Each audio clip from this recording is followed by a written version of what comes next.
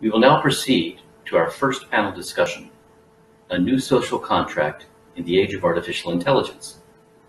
As a critically important framework for society in the age of artificial intelligence, the Social Contract 2020 concept is based on balancing power among all stakeholders and among governments, businesses, civil society, individuals, and artificial intelligence platforms. The Social Contract 2020 is a commitment of main stakeholders to uphold common values and international standards and protect intellectual property. The COVID-19 pandemic, as Dr. Muniz pointed out, has demonstrated that collective challenges require cooperative response. So it is therefore now more important than ever to analyze and discuss in a multi-stakeholder setting the interaction between artificial intelligence and new technologies, and measurements and policies adopted by governments, international organizations, companies, and societies. This makes consideration of a new social contract on digital governance and the reinvigoration of multilateralism and global cooperation imperative to ensure work towards inclusive society across politics, governments, economics, business, and industry. Our introductory session, A New Social Contract in the Age of Artificial Intelligence, will present an overview of state-of-the-art developments on a new social contract for 2020, raising the key issues which will be addressed throughout the remaining days of the Policy Lab. This initial exercise will be framed by Professor Thomas Patterson, Research Director of the Michael Dukakis Institute for Leadership and Innovation, Bradley Professor of Government and the Press at the Harvard Kennedy School, and author of a number of books, including the fabulously titled How America Lost Its Mind, The Assault on Reason That's Crippling Our Democracy. I now have the pleasure to invite to the floor Professor Patterson. Please come forward. Well, thank you. It's an honor and a pleasure to represent the Boston Global Forum at this timely and important conference. Before I start, please note the chat icon at the bottom of your screen. If you have a question about anything that's said in this session, please use the chat feature to submit it. Even though we're only in the beginning of the AI age, it doesn't take much imagination to recognize how fully it's going to change our lives. Think about self-driving cars, for example. They'll improve fuel economy, efficiency. They'll turn our time in the vehicle from concentration time to work time and leisure time. And so once we get accustomed to not controlling the wheel, they'll actually reduce the stress of driving. And that's but one example out of scores that I could give you about the way that AI is going to change the way we live and the way we relate to each other. Now, most of these changes are going to take place in the private sector, but the public sector is also going to change. AI will revolutionize the delivery of public services. We'll get efficiencies through faster and less bureaucratic mechanisms. We'll get better targeting, places of need, something that we're already seeing in the COVID. And we'll get more equitable distribution. Underserved populations could finally get their fair share. And the public service revolution will not be only one way. It won't be just simply from government to citizen. AI will create more opportunities for citizen influence, not just around elections, but in real time in feedback response to particular government actions and policies. Change in the public sector will undoubtedly occur more slowly than it does in the private sector. That's typically the case, and I think will be doubly so with AI. AI depends on algorithms and data. Right now, much of the data that government would need to exploit the potential of AI is proprietary, controlled by private firms. There's a need for government to enlarge their investment in data gathering and to receive from private parties data that does not threaten their business models, but relates to key public policy interests, such as health and safety. Legislation to that effect, by the way, is currently waking its way through the Congress of the United States. Now, AI has great potential to better our lives, but it also poses risks to privacy, self-determination, and human rights. In the 1990s, after the collapse of the Soviet Union, we saw the expansion of the democratic model, not only in Eastern Europe, but in South America and elsewhere. I think the optimism of that period has faded, and new technologies are one of the reasons. Surveillance technologies based on AI have enabled authoritarian regimes to more fully and easily monitor the political opposition, track people's text messages and their social media posts, block access to material critical of the regime, spread disinformation. AI is helping authoritarian regimes to become more durable. In the 1990s, the median lifespan of such regimes was about 10 years. Now it's double that amount. A study by the Mass Mobilization Project found that the most durable authoritarian regimes are the ones that make the most use of surveillance technology to track and control their people. And as you know, governments are not the only ones that are exploiting AI. That's also true, for example, of tech companies that manipulate consumer choice and malicious actors that spread disinformation and discord. Such concerns led the Boston Global Forum to conclude that there's a need for a new social contract, one fitted to the AI age, and that seeks to maximize the benefits of AI and to minimize the technology's exploitation. If not the first such contract for the AI age, it's among the first. We developed in consultation with a wide range of organizations, scholars, and public leaders, and we're deeply indebted to their contributions.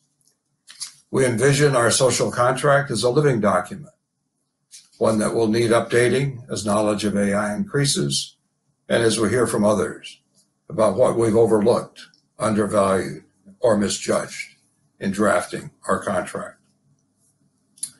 Now, a basic assumption of social contract theory is the power arrangement that individuals would willingly accept, not knowing in advance whether they'd be among the more powerful members of society or among the weaker members. John Locke, one of the first social contract theorists, answered that question by positing a society that protected life, liberty, and property through lawful restraints on those in power. Locke's theory contributed to the emergence of liberal government, governed by law, rather than by the dictates of those in authority.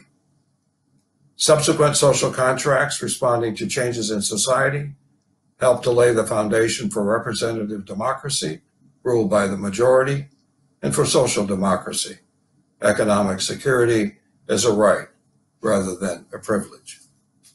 Society is changing again in response to the effects of AI and other advances in technology, changes that are fundamental enough to warrant a new social contract. Now, our starting point in thinking about the nature of that contract was the rights and interests of ordinary people. That's where social contracts typically begin. They are rooted in the rights and interests of individuals and what governments and other entities must do and are prohibited from doing in order to safeguard those rights and interests. Let me list some of the individual rights that the Boston Global Forum believes need to be protected in the digital age.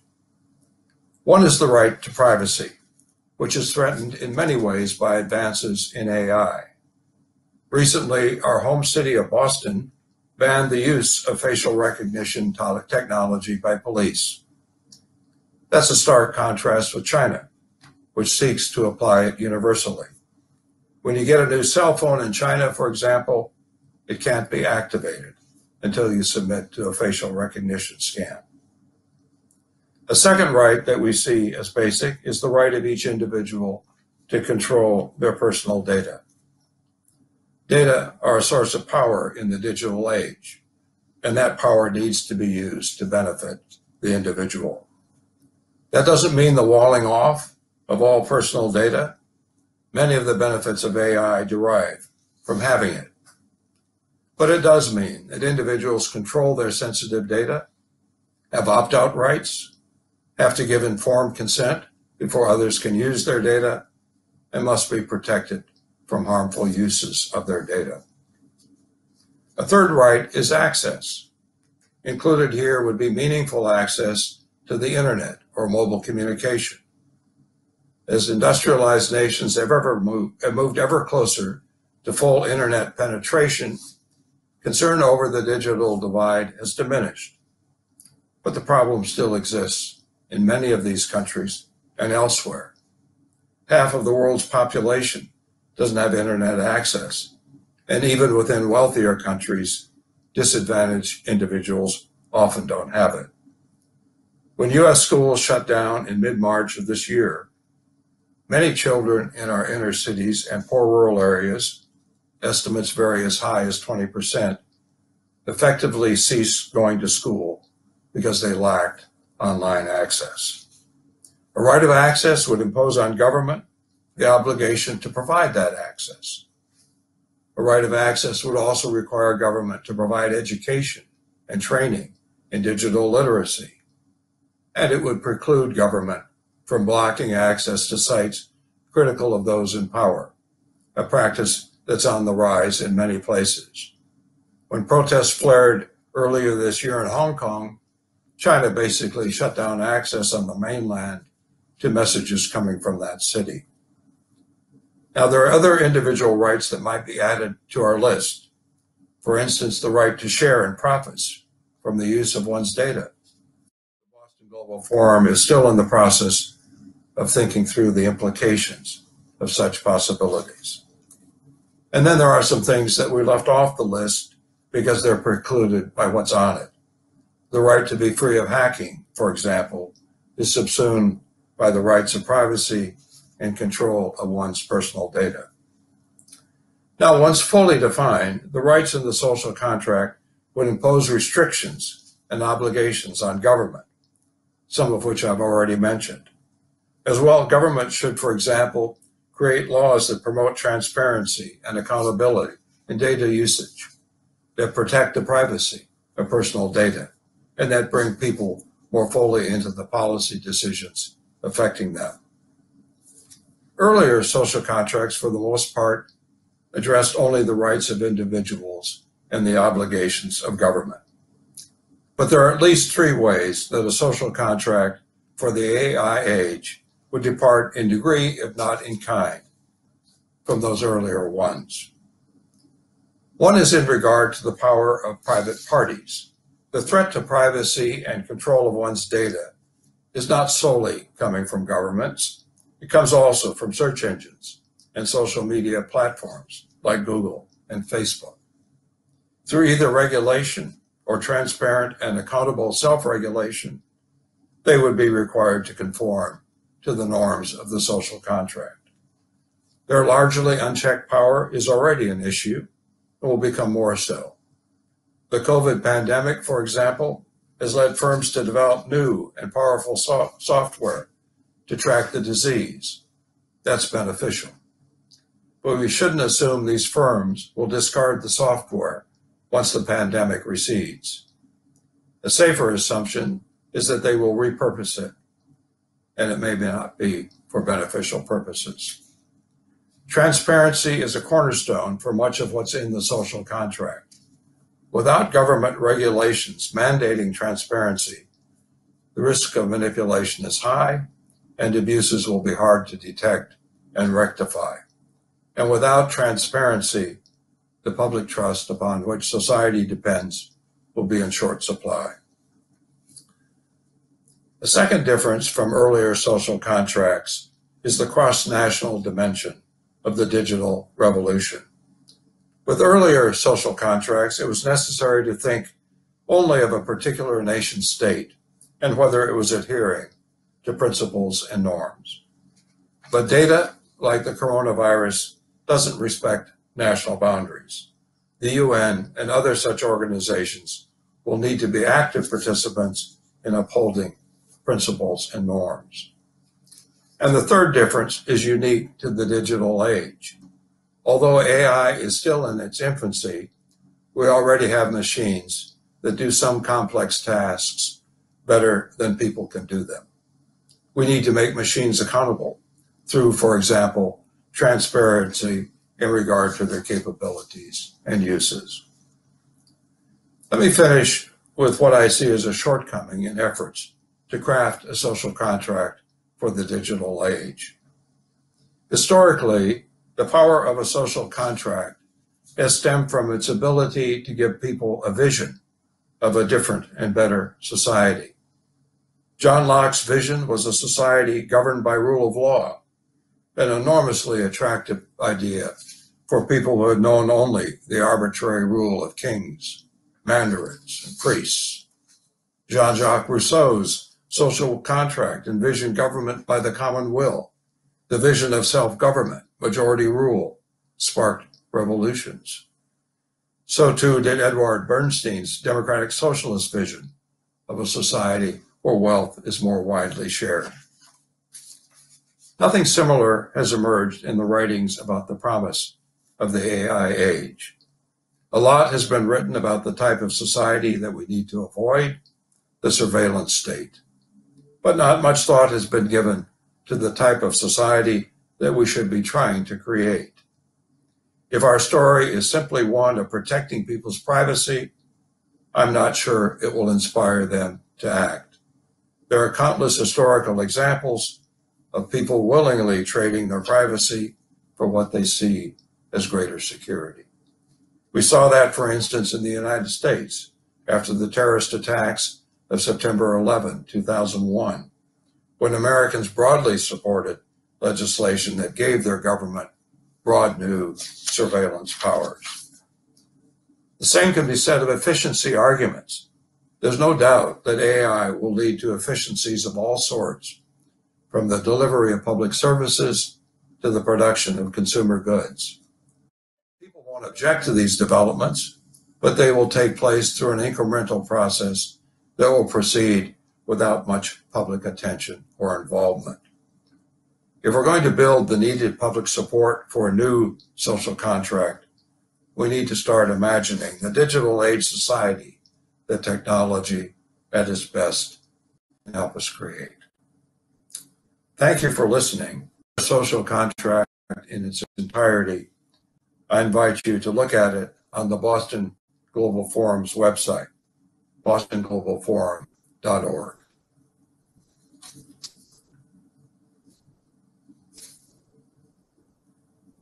Thank you. Thank you for this insightful analysis and your visionary efforts, Professor Patterson. We're really pleased that you will now be joining our panel discussion led by Ramu Damodaran, Editor-in-Chief of the UN Chronicle and Chief of the United Nations Academic Impact, an initiative of the United Nations Department of Public Information's Outreach Division. Ramu Damodaran also serves as Secretary of the United Nations General Assembly on Information. He has served in UN departments of peacekeeping and special political questions, as well as the Executive Office of the Secretary General. While a member of the Indian Foreign Service, Damodaran was promoted to the rank of ambassador. Prior to joining National Government Service, he worked extensively in the Indian mass media, including television, radio, and print publications, including as a news anchor and a disc jockey. His radio feature, Echoes of a Generation, was awarded the Asia Pacific Broadcasting Union Prize. Welcome, Ramu Damodaran, for our first panel. Thank you. Thank you so much, Milburn, if I may. It's a proud moment for me at the United Nations to see UN 75 in the backdrop to your remarks, Milburn. The fact that the Club de Madrid and the Boston Global Forum and other partners here are commemorating the 75th anniversary of the United Nations. In fact, when I think of the motto of the Club de Madrid, of democracy that delivers and that of the Boston Global Forum of ideas that matter, I think the two put together really synthesize the idea of the United Nations itself. Today, the 16th of September, is actually a pivotal day in United Nations history. 1/3 of a century ago, on the 16th of September 1987, the Montreal Protocol, which reduced the depletion of the ozone layer, which protects our planet, was signed. And since then, in the last 33 years, it's become the only legal instrument in United Nations history to be signed by every member state of the United Nations.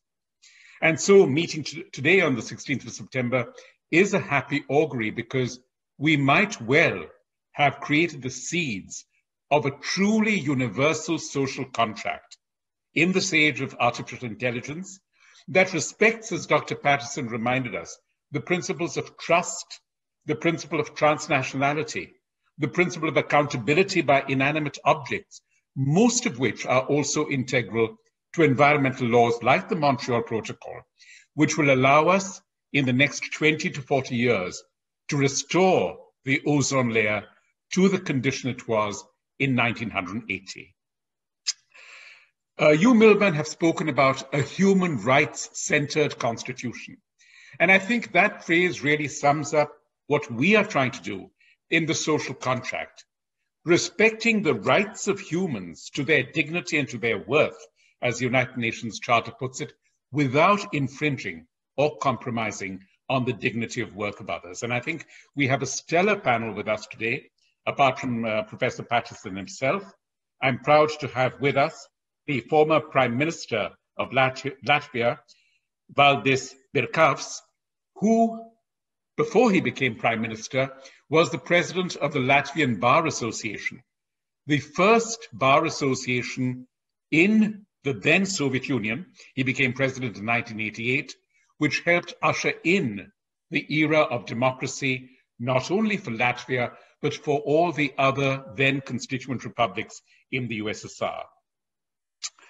We have Jerry Jones, who is the Executive Vice President and Ethics and Legal Officer of LiveRam, who will be bringing us perspectives both from the point of view of the private sector and of the state within a union, a state within a nation, in his particular instance, the state of Arkansas in the United States. And our very first speaker, who will be joining us by video, is Nuria Oliver, who is, among other things, an IEEE fellow, a fellow of the ACM, and a member of the European Union's expert group on data sharing. So we really have a formidable panel, and I think what we're looking forward to is exploring what the Club de Madrid president Danilo Turk once described as not just horizontal multilateralism, but a vertical multilateralism that brings in every aspect of society, including elements of society we were unfamiliar with, certainly in 1945, like AI, and which the Club de Madrid, the Boston Global Forum, with Governor Dukakis and my good friend Tuan, have done so much to further. This is also going to be a very democratic discussion. We look forward to the questions that any of you may have for the panelists.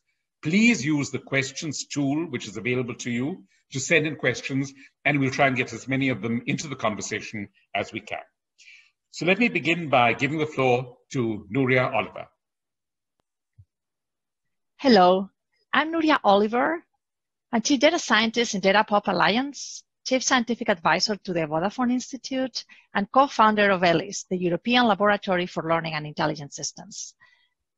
Artificial intelligence is at the core of the fourth industrial revolution and is profoundly changing the world that we live in. Because of its transversal impact to every aspect of life, when we talk about AI, we have to consider 5 key pillars to ensure that the development of AI will actually be positive to everyone in our world. The first pillar is investment in the technology, in research and innovation related to the actual algorithms that are at the core of AI. The second pillar is a change in the legal and regulatory frameworks to tackle the new reality where automatic processes will be and are already making decisions. The third pillar is ethics. There are numerous ethical challenges raised by autonomous AI-based decision-making systems. The fourth pillar is the societal pillar and the education pillar.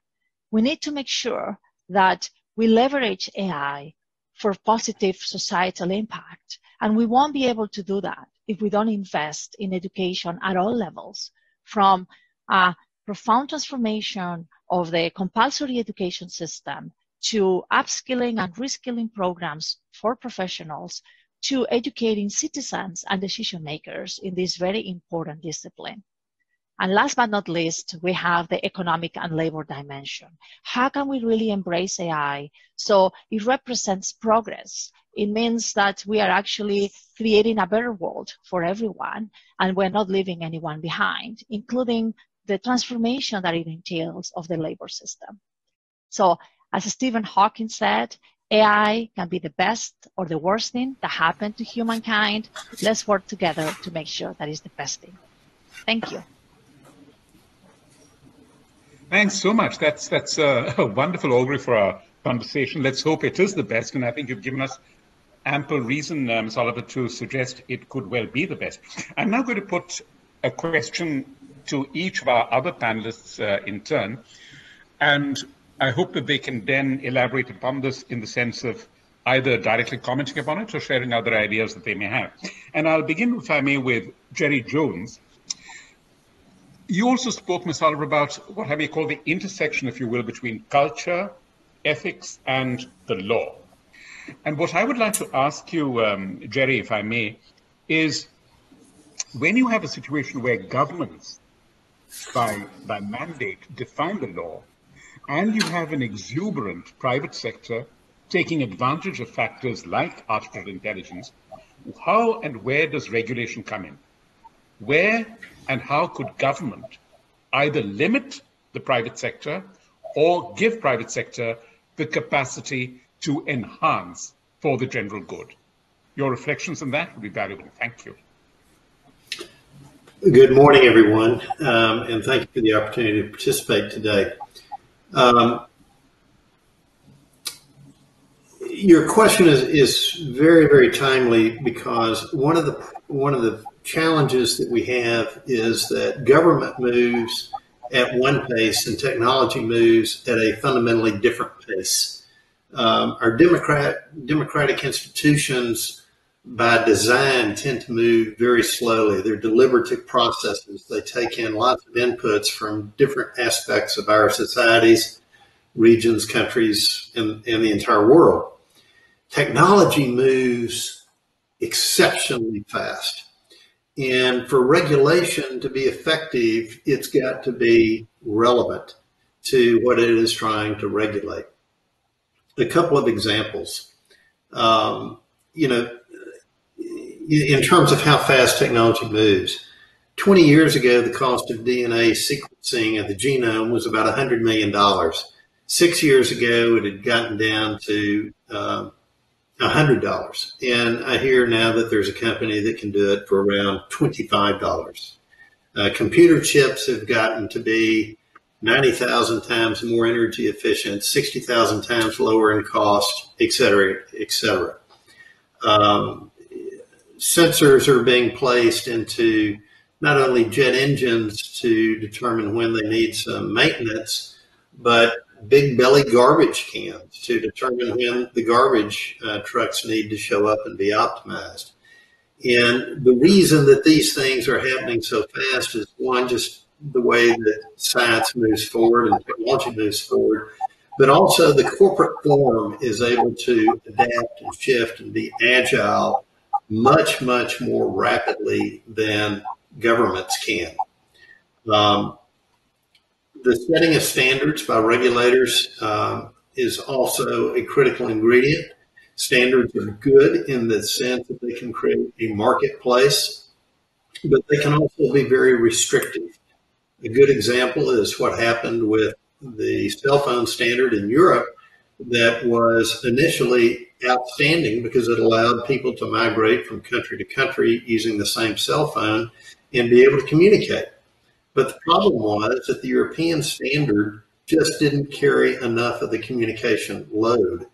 And there was a company in the US, Qualcomm, that figured this out and realized that if they spread the communication, and I won't go into the technology, but if they spread the communication along the bandwidth differently and then brought it together on the back end, you could vastly increase the capability of the communication channel.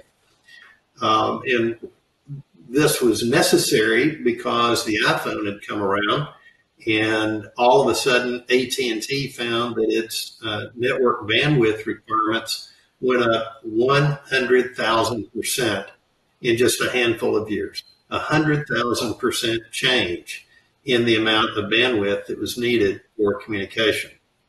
So what the Qualcomm inventors did was they looked out into the future and realized that there was this tsunami of communication that was on the horizon, and they built for that change curve as opposed to building for the current state of the condition.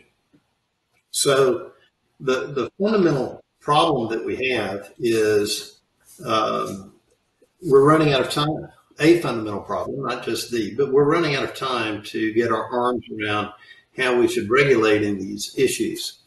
I'll give you an example of the issues that come up with not acting fast enough. Everyone has heard of Uber. Well, imagine that the founder of Uber went to the first lawyer and said, I'm going to create this thing that's going to displace taxis, and the cars are going to be cleaner and they're going to be more ubiquitous and it's going to be cheaper, but I don't want to put up with regulation. And the first lawyer said, well, okay, you're going to create a taxi company. You're going to have to pay for medallions, you're going to be regulated, and you're going to be taxed, and you have to have a license from the jurisdictions where you want to operate. Well, that founder rejected that advice and went to the next lawyer. And the next lawyer said, you know what? I think you have a great idea. And what I would tell you is run faster than regulation. Go get people to use your service. And they're going to love it because it's cheaper, it's faster, it's cleaner, et cetera, et cetera. And you know what? That's what they did. And so those who wanted to regulate Uber were at a fundamental disadvantage because they thought, the regulators thought that they had the power of the law being a government, but they didn't have the power of the people. And the power of the people had already voted on what they wanted. And so there was this collision. And I use the Uber example just as an analogy of what we're facing in terms of trying to regulate technology, and in particular, artificial intelligence. You know, we're living in a world where the future is coming at us so fast that human beings are having a hard time to adapt to it and to accept it. It's kind of like raising kids, though. If you don't do a good job of instilling values and ethics in children when they were children, it sure is hard to catch up after they become teenagers and young adults. It's very, very hard. So you have to get ahead of it. Our ability to change and our reluctance to accept change also has very profound implications for democracies in general. Because as we enter this and are experiencing this age of rapid technological development and advancement, it's outpacing humans' ability to accept change. We haven't evolved much as human beings in the last 100 years. Technology certainly has. And what it's doing is it's revealing a conflict between those who want to get off the fast-moving train that's headed to the future and those that just want to hang on to the good old days of the past. When we move from horses to cars, we could take some time in developing the rules of the road. We really can't take our time on this because the incline of the curve has fundamentally changed. And hopefully that we can rapidly come up with guidelines for the future before it's past us. there's that old Faulkner quote along the lines of the past is never dead. It's not even past. Well, in technology, it moves past us. And as evidence of the rate of change and how government is trying to catch up, just this morning on my morning feed was a reference to a 23-page United States House of Representatives concurrent resolution on expressing the sense of Congress with respect to the principles that should guide the national artificial intelligence strategy of the United States. I haven't had a chance to read it. I don't know whether it's any good or not, but the U.S. Congress is trying to catch up because it knows that it, as a body, is behind. I don't know that I've answered your question, but those are my thoughts in the morning. Thank you very much, Mr. Jones. I think it's not only, if I may say so, answered the question, but also thrown open a whole new set of questions, which I hope that all of us in the audience will reflect upon and perhaps discuss. And as I said, we look forward to your questions for the panelists through the questions tool. Now, one thing you mentioned about how dramatically this exponential growth of 100,000 times in AT&T bandwidth, in some ways, we're seeing exactly the reverse now with the pandemic. The idea that rather than expanding human opportunities and human capacities, governments are being compelled to narrow them down and restrict them, perhaps to a point where factors like artificial intelligence will be needed for surveillance for the greater common good to prevent the spread of disease. And this is the question I'd like to put to Prime Minister Birkavs. In your leadership of Latvia and as a global statesman, do you ever fear that emergency measures which governments are taking at a time like this in 2020 will somehow become the rule of expected law and become permanent rather than temporary? Could you reflect on that, sir? Thank you very much indeed. I think that any time when crises happen, it breeds practically upheavals, intellectual and social upheavals. And having in mind political perspective which comes from COVID-19, we should very briefly look to the Black Death, which resulted in collapse of feudalism and birth of Renaissance. Look back to Spanish flu, which destroyed old world order and created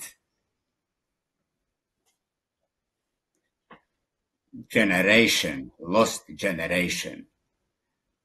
What we expect coming from COVID-19 is it such a scale crisis which will create the same depth of consequences.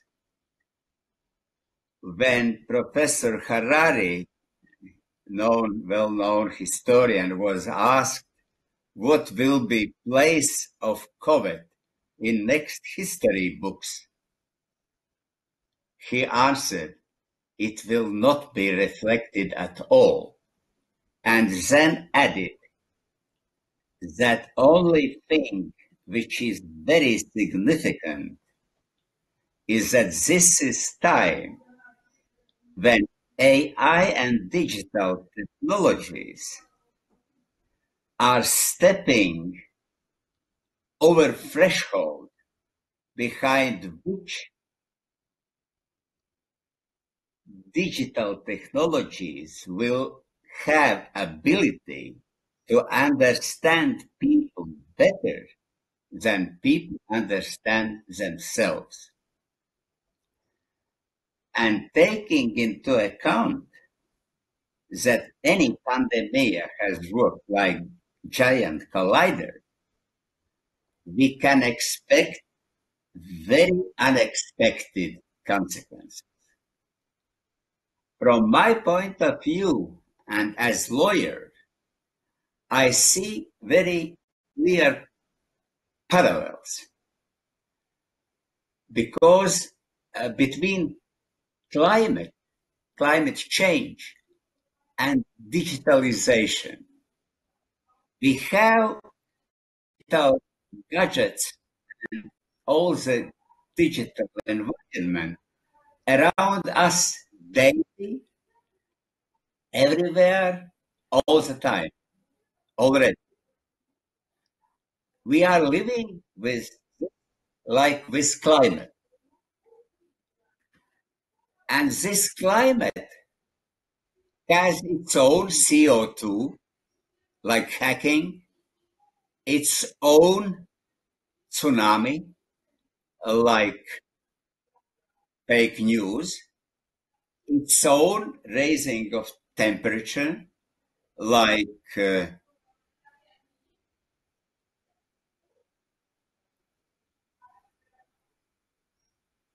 platforms, social platforms, social networks. And it means that our way how to cope with coming problems and already existing problems are very similar. What we are doing, trying to cope with climate change, that is, we need more and more understanding. We need more and more new instruments, new platforms. We need more and more legal regulations. And we need more and more international agreements or other forms of cooperation. But regarding regulation of our limitations of our freedom, I think we should take into account that there is only one way how to balance it. It's democracy which delivers, and there is only one way to try to keep it and develop. But everybody knows that bad guys are operating badly. Good guys, nevertheless, have temptations to keep power, to be longer in power, nevertheless, to realize their promises. And it means that any kind of limitations finally should be legalized, and not as ordinary laws, but as constitutional at least. In any case, speaking about current coming changes, we should understand that they will be deep and sometimes very unpleasant and sometimes very successful, like it had been historically in previous pandemics, despite the all tragic situations which we had or humanity had then. Only what we can do is do what once Martin Heidegger said. In such conditions, we need high tension intensity to build mindful future. Thank you. Thank you so much for that, Mr. Prime Minister. And I think the remark you made about how AI and factors like that might help people to understand themselves better than people themselves can is a very important for the future. And it allows me to widen this discussion to one between the three panelists whom we've heard, and also Dr. Patterson, who will join us for his own thoughts and comments. And let me begin by asking a question of Ms. Oliver, which is, the very idea of data pop is so cross-generational, because data is something you think of as stolid, old, firm, reliable, and pop is something which is very new, young, and immediate. So reconciling the two of them, do you see that there is a generational dimension to factors like AI? Are people who are younger either less inclined or possibly more inclined to take advantage of it, while people who are more established, including in political leaderships, are a little more guarded? How would you react to that? Oh, I'm not sure, actually. I beg your pardon, whether we have Miss Oliver with us. So, because I realized that she was in a video presentation. So maybe I should then refocus this question to Mr. Jones, and using the same premise, go to the, was it Faulkner, the quote about the past is not even the past just as yet? That's a fascinating thought as well. And I wonder, could you reflect upon that in the sense of within your own personal experience, both at the state level and at if I may say so, the global intellectual level? Have you ever found that even as we move forward and come up with new discoveries and new innovations, we do have to anchor ourselves in a past that we have not wholly left behind? Sure. And that is a fundamental issue. Clearly, we cannot abandon the foundational institutional frameworks that the world has put together over the last couple of hundred years that have led to an amazing amount of prosperity for the human race globally. Everybody knows that we are so much better off now than we were 200 years. There's actually less conflict now than there was 200 years ago. And the international alliances, particularly after World War II, have served us quite well. But those are starting to be frayed, and they're starting to be frayed at many levels. Some of the young people don't understand the conflicts of the past and wonder why those of us who have gray hair still talk about World War II and Korean War and the Vietnam War and the wars of the Middle East. Things that we have to work very hard to prevent from occurring in the future because they just haven't been educated and grounded in those things. In my own company, we have about 1,100 people that are our colleagues, and the vast majority of them are under 30 years old. Their appreciation for technology is fundamentally different than mine. They grew up utilizing technology, and their mantra is that technology rules, and that they can affect change by utilizing technology. Just yesterday, there was a protest directed towards Facebook by celebrities going cold or dark on Instagram, trying to get Facebook to change some of its policies. So there are different ways of people collectively coming together to exercise power, utilizing the technologies that are available now to where they go to the digital street and not necessarily the physical street to direct change. The physical street, though, however, is very visible, and it can have a more immediate impact because it is physical, where the digital, it's there, you sense it, but it's not in your face as much. And so how we drive demographic change by using these different tools, it's in transition, and it's a little bit of both. What is important, however, is that for democratic institutions to be able to maintain the absolutely necessary legitimacy that they need to be effective as we move through the future, is to be able to be not only transparent, but also responsive. And the whole point of my introductory comments was that part of being responsive is dealing with an issue with dispatch. In the U.S., we have a fundamental problem with the way that our Congress is acting.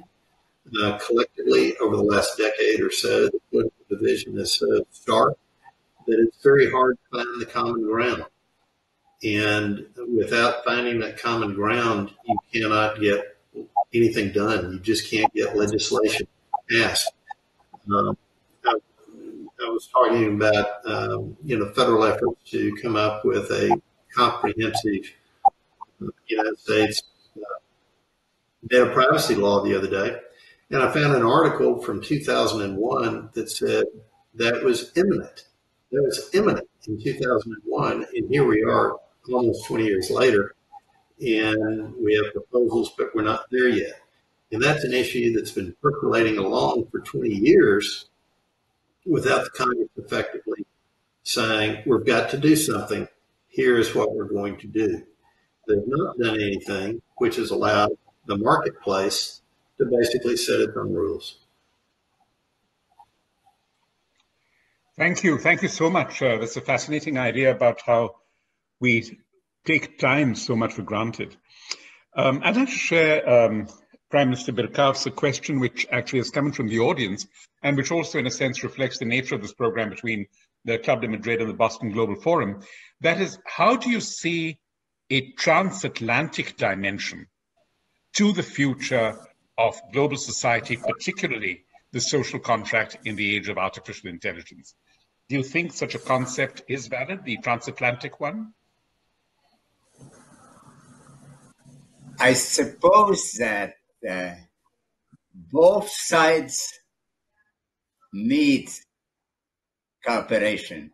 Transatlantic cooperation is vital for all the world, because that is some kind of cornerstone of stability and good future. I have no doubts about necessity and positive influence of transatlantic cooperation.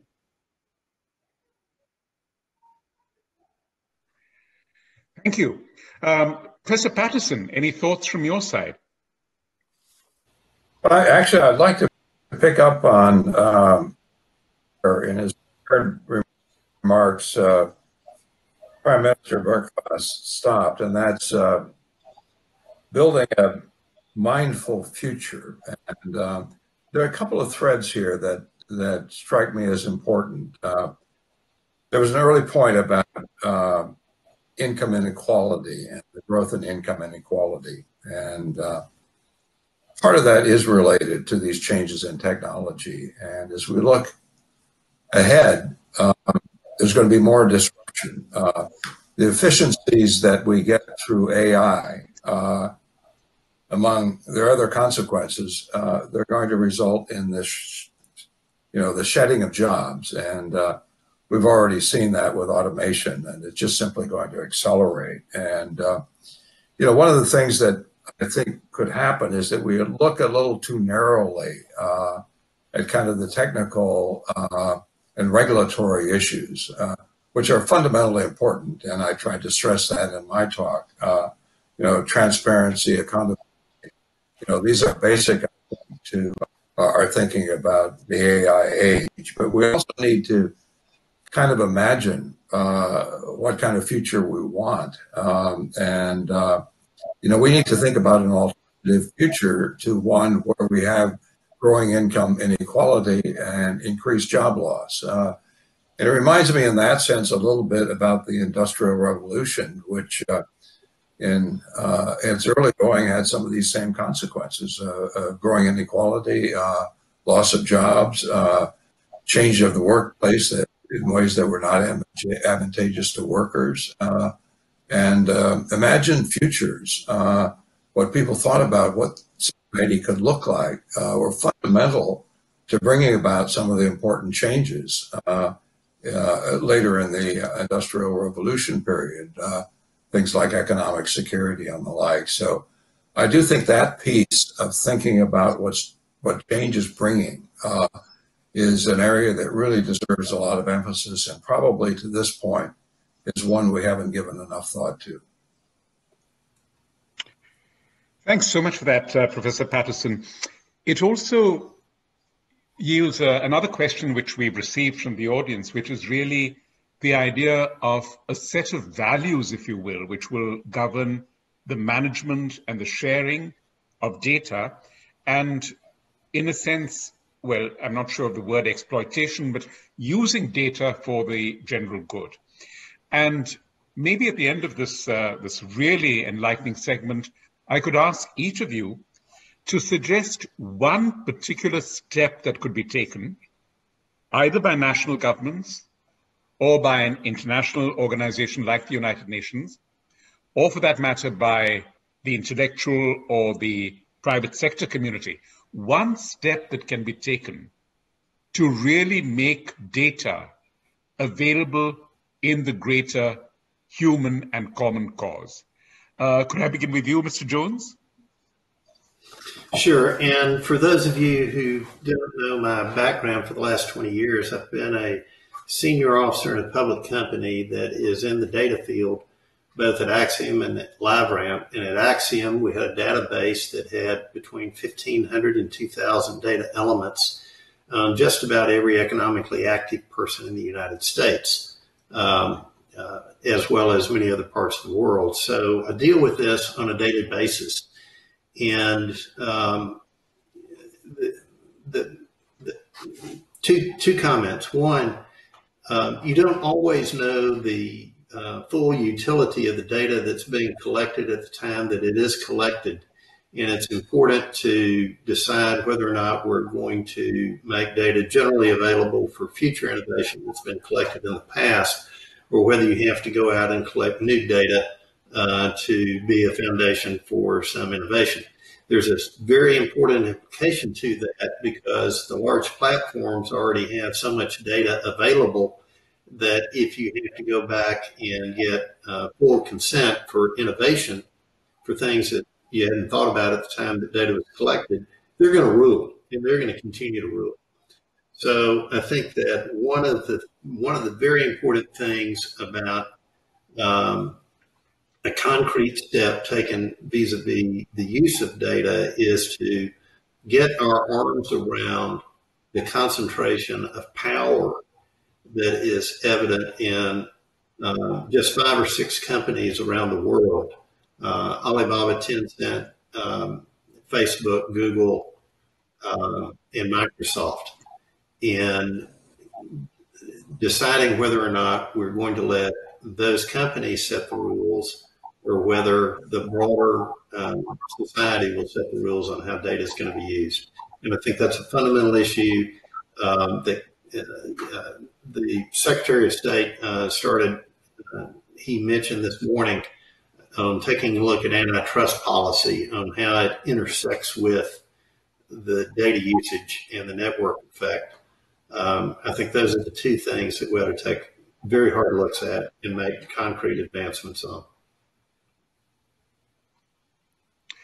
Thank you so much. And I really would like to again express, well, my personal appreciation, and if I may, the appreciation of the United Nations for the very rich discussion we've had, because we're really, in many senses, wandering into uncharted territory in our 75th year, in the 75th year of the United Nations, and bringing in such a remarkable panel, a former prime minister, a practitioner in data in the private sector, a senior academician and scholar who has worked not only on the subject that we're immediately dealing with, but the larger media landscape in the world, and a young, energetic professional in the field of popularization and use of data, has been a remarkable force. And I think that the ideas that you've put forward, and above all, the promises that you have held as possible to realize, are going to be a source of great strength to us. And really, as the Club de Madrid says, democracy that delivers. And in a sense, the heart of that is the democracy of open, inquiring, and receptive minds. Thank you for being those minds, and thank you for catering to those minds. Thanks. Thank you. Thank you. Thank you all.